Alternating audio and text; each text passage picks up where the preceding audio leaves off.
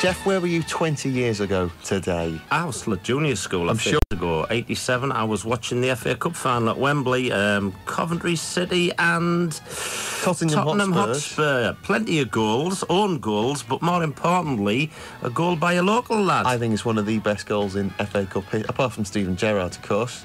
Well, no, Borough's never scored in an FA Cup final, so I haven't really got anything to come back with. Yeah, a superb diving header. Well, let's just talk to him, shall we? Let's. Mr. Keith Houchen, how are you, Keith? I'm very well, thank you. Yeah, nice to listen to you both talking about my goal. I never get tired of listening about my goal. Very good. Do you want to hear about the goal? A few nights in La Manga or Wembley, there was I was there that day. And it was, in fairness, it was one of the better cup finals. Oh, it was a classic. No doubt, Until last year. I mean, last year was superb, but usually cup finals aren't a lot to write home about, but that was absolutely superb, that one. Yeah, well, I can't comment on last year. I didn't see last year's, actually, because I was actually in Spain myself doing a bit of golf, but... Very nice for some. But no, I mean, having played in it, I thought it was a particularly exciting cup final, because both teams went for it and tried to win it right from the off. And I think what happened after that for quite a number of years was teams were going into cup finals and not actually trying to win them. I think they were more intent on actually not losing them, and I think that has a big bearing on how the game's played, doesn't it? I think in those days, though, you obviously had the second bite of a replay.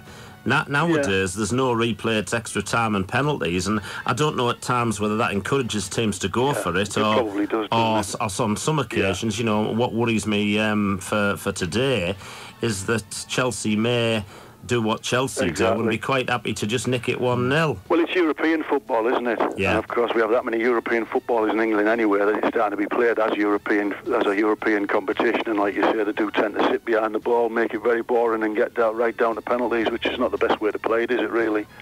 No, to me, obviously, I was only 2 or 3. Oh, no, I was. God. I was 9 anyway. And to me, it was the first cup final to me that really sort of grabbed. And yes, I was 9. Yeah, I'm just working out there. Yeah. And it was one of them days. It was blazing hot in my mind. Anyway, it was blazing hot sunshine. It was this kind of small team against Tottenham, who were the cup team and are still a cup team, I suppose. But it just seemed to have everything. In the end, Jimmy Hill singing as well, which was too much for me. There was definitely a carnival atmosphere. I mean, cup finals. I was a bit like Jeff when I first turned pro at Hartlepool in '77. I used to go down to every cup final. I was fascinated by FA Cup finals. That was like the big dream for me to get into, because you couldn't get to play at Wembley in the old days unless you played for England or played in a cup final. That was it. And I was fascinated by all of that. I remember going and watching the Ipswich Arsenal. Was the first one I went to. I actually slept in the car on the M1 to go and watch that. And then I saw the Manchester United Arsenal game and the Man City Spurs game and the QPR game. So I was absolutely fascinated by cup finals. And like I say, the carnival atmosphere as much as anything, because the build-up, when you're in and around Wembley in the old days, the atmosphere was fantastic. Well, even if you were at home, sort of cup final, you used to start about 11 o'clock in the morning. 9 o'clock. You watch them having breakfast. I mean, in those days, I don't know about you, Keith, but the FA Cup, like you're saying, to me, it's always been so special. It was a holy grail, really, and you know, in recent years, we've had the situation where clubs playing under-strength teams right the way through the competition. FA Cup third round day where there's sort of 20-odd thousand in a 50,000 stadium. I agree. I just don't think the Cup's lost the magic. I love it. And you know, when you've got I mean, obviously today's game, Chelsea versus Man United, is the one all the experts wanted. It's the one they wanted, yeah. But you know, when Southampton got there, when Sunderland got there, when yourselves got there, Wimbledon, that was the magic of the FA Cup, that a small team on the big day, anything could happen, and it's become like the Premiership, just a little bit predictable now. More and more difficult. Well, that was always going to happen. I think the Premier League was always good. When they set the Premier League up, I could see exactly where it was going. It was all about the big boys taking everything, literally playing in everything and having everything. And you know, the FA Cup has really suffered because, I mean, it beggars belief with me, really, when managers in the Premier League play weakened teams in the FA Cup just to make sure they don't finish fourth. They can finish fourth bottom in the Premier League or something like that. And I think that does take something away from it. But I think with players, certainly with British-based players, British-born players, and with the general public, really, I mean, the FA Cup is the magical trophy, isn't it? That's the real, you know, the real special one. And obviously the old Wembley had this incredible history about it. It used to, and you say you used to go to the finals, Jeff. I mean, you'd walk in there and you could smell the history of the place, couldn't you? Yeah, but having said that, I was just going to say, Dave's brought in the subject, that was the toilets, but having said that, the place itself, it was terrible. You know, the dressing rooms were archaic, weren't they? But there was just something about them. I didn't get to go. The lads all went for a couple of times before the final to get the feel of the place. You'd go in and train on the pitch and get a feel of it. I'd never been. I was actually ill in the build-up, so the first time I walked in was when the bus pulled in through the big gate, and their slam shut behind us. And there were huge cavernous dressing rooms, and the way it's all laid out in the cup final day was just beautiful. You've got like a butler running around getting you whatever you want, and that sort of thing, you know. That's the referee, wasn't it? The ref was Neil Midgley, actually. I used to get on really well with Neil Midgley. He was really one of the good old... you know, one of the refs from the old school. He actually did my benefits dinner for me, Neil. But no, and I was always fascinated by the history of the game and that anyway, so to be playing there and being a part of it was just incredible for me. And that's what gets me now, what blows me away a little bit. 20 years later, I'm now a part of the history of the old Wembley, which is just a fantastic feeling, really. I'm very proud of that. Right, we've got to pay the bills now. We're back with more from Keith in a moment. TFM's Soccer Saturday. If we took corners, we'd all... TFM Soccer Saturday here on TFM. This is Soccer Saturday. I'm David Easton, and we're talking to Keith Houchen, ex of Hartlepool, of course, ex-Hartlepool manager as well. And 20 years ago today, Cup Final Day, 1987, he scored that diving header in that FA Cup Final. 1987, Coventry City winning the Cup. And Keith, just take us through that day, because it was fantastic, wasn't it? It was everything that I expected it to be. I mean, you know, I'd done the Wembley walk. You know, I remember the first time that I went when I was going out 77, 78. I nearly got arrested, actually, because I was leaning over the top. I wanted to see the bus come in and stuff, and I was just fascinated by the, you know, the players with the suits and everything. And so that all came back to me as I'm driving down Wembley Way. I'd remembered 5 or 6 years before nearly getting arrested by a policeman for leaning over the parapet and that, you know. And then, you know, just taking everything in. We pulled in, we slammed the big gates, and then you're inside Wembley. And we weren't actually allowed. We went up with the suits. Again, that used to fascinate me, watching the players with the suits on, going up and having a walk around Wembley as it slowly filled up and stuff, you know. But we weren't allowed to warm up on the pitch that day. We had to warm up in the tunnel, literally in the tunnel. So the first time I really got a real feel is obviously as we walked up through the tunnel and then you break, and obviously, like you said, it was a really hot sunny day. Yeah. And just that noise and colour and everything, it just lifts you off your feet. It's fantastic. The most amazing experience. I couldn't possibly even try to describe it to anybody. Did you get the same sort of advice that we got, Keith? What was that? Well, you know... The normal build-up to a Saturday, we all had a pre-match routine and the match itself and everything. Of course, but people said that with an FA Cup final, savour every second of it because the whole day just goes so quickly. Exactly, yeah. And it becomes... You're arriving there, you know, at Wembley at whatever time, 11 or 12, 1 o'clock. And the next thing you know, you're on the coach or you're in the car leaving, and the whole day, there's 1,000,001 memories, but it just goes by in a flash. You do hear that a lot, Jeff, don't you? And obviously we'd got that same thing, but like I say, I was determined to remember every detail of that day. And I can remember everything about that day, the game itself, everything about. I can even remember. I mean, we had to, after the game, you go right up into the rafters to do your interviews at the old Wembley, and we were up there for hours and hours. I mean, and I can always remember turning around and looking through the big plate glass windows, looking down onto the pitch. Stadium was totally deserted, and there was just all the rappers and everything blowing backwards and forwards across the pitch, and that, you know, and. That was the one time when I kind of blinked and shook my head and kind of thought to myself, you know, has that really just happened? Have we won it? Have I just scored? Have we got the FA Cup here? You know, it was months and months, even years before I sat down and really tried to put my head around doing what I'd done personally, because it happened. You know, I'd shuffled around. I'd been desperately trying to get to play at that level. Don't forget, I was 26 by the time I got there. And I think if I'd have tried to take it all in then, I don't think I'd have been able to be honest. But like I say, we took hours. We never got to see the families or wives or anything. We had to go all the way back to Rugby outside of Coventry before we met. And obviously we were in a hotel and they were all waiting on the steps, and that was a great big party and that we had that went on all night. I mean, literally all night. I think we ran out of champagne about 5 o'clock in the morning. And then it was literally up at 8 and on the open-top bus around the city. And I mean, at the time, I'd scored a goal. I've scored lots of goals like that over the years. But, you know, I've often said to people, the fact that the goal itself has become so iconic, I think it's because you do it on that kind of stage, in that kind of atmosphere. But it was an amazing goal. I mean, just take us through it, because it is one of the great Wembley goals, isn't it? I think, yeah, but I think because of the fact that it's an unusual goal, they literally had to dive a long way to get there to make sure I got a connection on it. The ball itself was just a wonderful ball. It was a type of ball they play now for fun with the new balls that they've got. But if you bent the ball in nowadays, it was either an accident or you were very, very skillful. And Dave Bennett just bent an incredible ball in, didn't he, between the goalkeeper and the back four. And the only way I could get on the end of it was to throw myself at it and get a good connection on it and make sure I hit the target.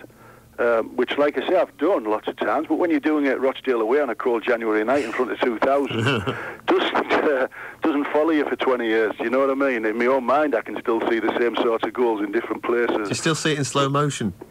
I can see it, yeah. That one I can actually, yeah. I mean, you know, when you talk about the magic of the FA Cup and how brilliant it is, were you still at Coventry against Sutton United a couple of years later? Thanks for bringing that up. That was the next. You were the holders, weren't you, that year? Was that? No, we went out the year after to Watford. Actually, went out 1-0 to Watford. That was the second year after we'd obviously won the cup. And I mean, I've seen both sides, Jeff. I was at York in '84 when we knocked Arsenal out on a wintry frozen pitch. Yeah, I remember that. And they just didn't fancy it that day. And I could half see it coming when we played Sutton. I mean, not that we were. The lads in that Coventry side had all seen both sides. They'd all played low leagues and higher up. It wasn't as if they were all big-time Charlies or anything like that. But you could see it coming that day. It was a really tight little ground, difficult to play football on, rough pitch, big crowd in. The dressing rooms were literally the size of a toilet. And their manager smoked a pipe as well. And I just thought, it's coming, this. Well, I spoke at a dinner at Sutton United about 3 months ago. And you'll be pleased to know there's lots of pictures of that game. Yeah, I can imagine as you walk into the boardroom and into the into the tunnels and everything. They live on that forever. They should be proud of it. I mean, and really, not many teams caught us cold at Con. We were a very difficult side to beat in them days. Yeah. But Sutton did. Sutton caught us cold that day. They just came at us like it was like off the starting blocks really, and they caught us cold. I've got to be honest, and we conceded goals that we never used to. We had a really solid back four and a top class goalkeeper in Steve Grozovic, but there were sloppy goals, the goals that we shouldn't really have conceded. And when we got back to 1-1, I remember we thought, well, we'll run away with this, and again they came charging back at us again, and it was just like you said, Dave. It was all set up, I think, really. Yeah. In football, one thing I learned over 20 years, you've just got to accept it's fate. And what's meant to be happens, really. And I think that was Sutton's day, and they did thoroughly deserve it. Same as when we won that cup that year, we did it the hard way, and we thoroughly deserved to win it. Yeah. What are you up to now, then? I do all kinds, right? I mean, obviously I walked away from the Hartlepool job getting on for about 10 years ago, and I was 36, and I'd had 20 years, so I'd had enough. Football is something I'd only done since I was 12-year-old, so I wanted something different. And I do bits and pieces, really. I work for the Press Association, so I get around to different grounds and see plenty of football through a season.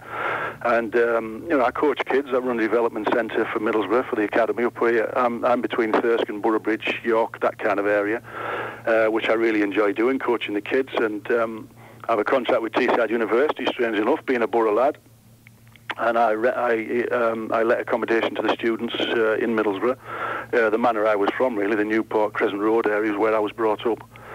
And just tick along, really, to be honest. I mean, just have a nice, steady lifestyle without I got really stressed, actually. Towards the end of my career, trying to manage Hartlepool was a really, really difficult thing that I tried to do there. And I think anything hassle-free now, I'll do it. Sounds like Jeff. Yeah. Well, you do. I mean, Jeff's the same. How long did you referee for, Jeff? I refereed for 25 years from starting. I don't think people realise, Jeff. I mean, people say, football, what a way to make a living, fantastic. But there's a hell of a lot of stresses involved in professional football. This is what frustrated me, Keith, a couple of seasons ago when people were saying, footballers, they don't know the ball and they only play 2 days of games a week, and they're saying they're tired after a European trip. Yeah. But the travelling, the constant motorways, planes and boats and trains, and the training, people say, they only train for a couple of hours a day. Oh, no. Well, you can't train for 8 hours a day. There'd be no point. The body wouldn't do it. And it is nice. And also, in the recent years, you've took another angle as well that some of us have done, and you've gone down the path of bringing out a book. I have actually, yes. A Tenner and a Box of Kippers is the title of my book. And I'll tell you the title of that before you even ask, because you're bound to say, why did you call it that? And the author is a guy called Jonathan Strange, who's a lovely man, lives in London. And apparently one of the very first transfers at Hartlepool, just at the turn of the century, went for a Tenner and a Box of Kippers, believe it or not. Mm-hmm.